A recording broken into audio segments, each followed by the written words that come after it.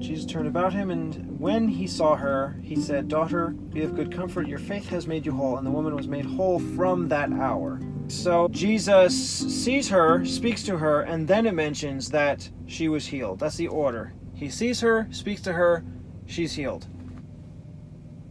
Mark, immediately, the fountain of her blood was dried up, and she felt in her body that she was healed of that plague. And Jesus immediately, knowing in himself that virtue, that's power, had gone out of him, turned about in the press and said, "Who touched my clothes?" And his disciples, "Oh, okay, yeah, there's a whole lot more here." His disciples said to him, "You see the multitude thronging about you, who touched me?" And he looked round about her that had done this thing. But the woman, fearing and trembling, knowing what was done in her, came and fell down before him and told him all the truth. And he said to her, "Daughter, your faith has made you whole." Okay, way more in Mark than in Matthew. So I'm gonna go with she was healed immediately, because that's the only way that would make sense for Jesus to be struck with the knowledge that power had gone out of him. You can't say that Jesus just randomly turned about, said, "Your faith has healed you," and then over time she was healed. So I will start with, "And immediately the fountain of her blood was dried up." And I can add after that, "And the woman was made whole from that hour." Or maybe I should put, "And immediately the woman was made whole from that hour, and the fountain of her blood was dried up." So is she made whole and then explaining it? Or the fountain of her blood dried up and she was made whole? But if I say the fountain of her blood dried up and then she's made whole, it might seem like there was more than one issue. But if I say she was made whole, let me think about this. Oh no, I'm going to go, "And immediately she was made whole, and the fountain of her blood dried up." Yeah, I have to start with, "And immediately she was made whole." I'm going to go with immediately instead of from that hour from Matthew. Because, at least throughout the Bible, they measure things by hours. The 5th hour, the 6th hour, the 9th hour, all that.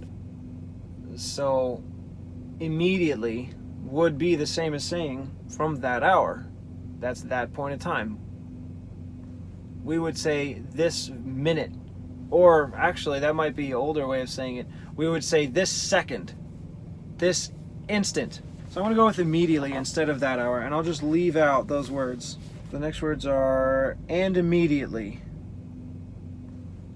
What does Luke say? "And immediately her issue of blood stanched." Doesn't say she was made whole. So I'll go, "And immediately" from Luke and from Mark. And I'll just add, "The woman was made whole" from Matthew. So Mark and Luke, and immediately Matthew. The woman was made whole. I have to put "and the fountain of her blood stopped." Because I already put "and immediately" for Mark. The next words are just "the fountain of her blood was dried up." And she felt in her body that she was healed of that plague. Luke, "And immediately her issue of blood stanched, and Jesus said, 'Who touched me?'" So I don't have any other "ands." Her issue of blood stanched, or the fountain of her blood was dried up. Her is from Mark and Luke. Matthew just has, "The woman was made whole from that hour." So I already used that. So all the rest of the healing and the description is only from Mark and Luke. So I'm going to go with her.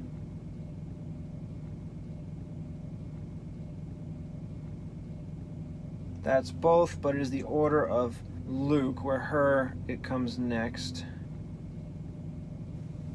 Her. I don't want to get too descriptive. I'm going to put issue again.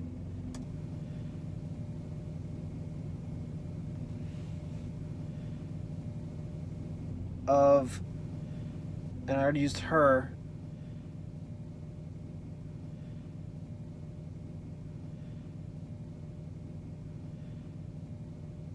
So I'll just say of blood. Of blood. Yeah, so that's both.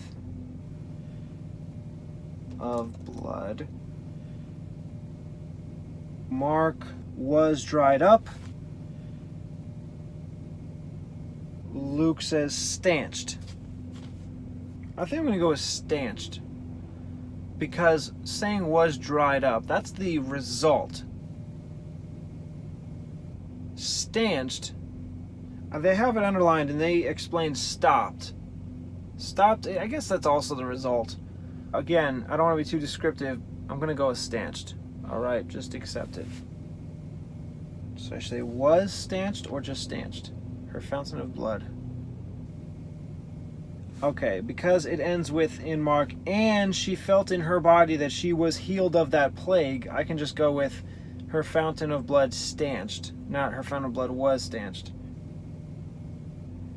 Yeah, so that's Luke stanched, Mark, and she felt in her body that she was healed of that plague. The next verse in Mark, and Jesus immediately knowing in himself that virtue had gone out of him, turned him about in the press. And Jesus immediately knowing in himself. Luke has, and Jesus said, "Who touched me?" When all denied, Peter and they that were with him said, "Master, the multitude throng you and press you, and you say, 'Who touched me?' And Jesus said, 'Somebody has touched me, for I perceive that virtue has gone out of me.'" So I can have both. I can have Jesus immediately knowing in himself that virtue gone out of him, turned about in the press and said, "Who touched my clothes?" Or "Who touched me?" I think I'm going to go with me instead of clothes, because it's not just all his clothes. And then after that, I'll also put that Jesus said, "I perceive that virtue has gone out of me." I can have both. So the first part is only Mark and Jesus. Immediately knowing in himself that virtue had gone out of him, turned, wait a minute. Luke, and Jesus said, turned him about in the press and said. So I can have "and Jesus" at the beginning be both, and then the "said" be both at the end. And Jesus, this is dark yellow,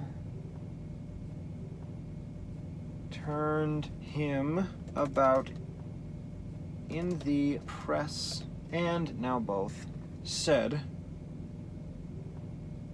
"Who touched my clothes?" Or "Who touched me?" Who touched me or who touched my clothes? What does it say in Matthew? Does it say anything? No, Jesus turned him about, and when he saw her, oh, you know what? I can put that in here. But Jesus turned him about. Turned him about. Yeah, I'll put that in. So instead of, but Jesus turned him about, I'll just leave it as, and Jesus immediately knowing. So Jesus is all three. Turned him about is also Matthew, dark red. And when he saw her, that has to come later. Mark. But the woman, fearing and trembling, knowing what was done in her, came and fell down before him and told him all the truth. And he said to her, okay. So he saw her when she fell down before him, but that's not mentioned in Mark. Maybe I could just put it in here. And told him all the truth. Back to Matthew. And when he saw her, he said to her. What does Luke say? She came trembling and falling down before him. She declared to him before all the people for what cause she had touched him and how she was healed immediately. And he said to her. I'll save the rest of this sentence in Matthew for later. And when he saw her, he said that. So until then, all the rest is Mark and Luke. So still, the question. Who touched my clothes? Or who touched me? In Luke, afterwards, it said, when all denied, Peter and they that were with him said, Master, the multitude throng you and press you, and say you, who touched me? So that seems to confirm what is said in Luke. In Mark, and his disciples said to him, you see the multitude throng about you, and you say, who touched me? So I'm going to go with that instead of who touched my clothes. It's not confirmed in Mark that he actually said that. And if he did, it would be kind of strange for his disciples to say, how can you say something he didn't say? It's probably because that's what he said. Mark and Luke, who touched, now it's just Luke.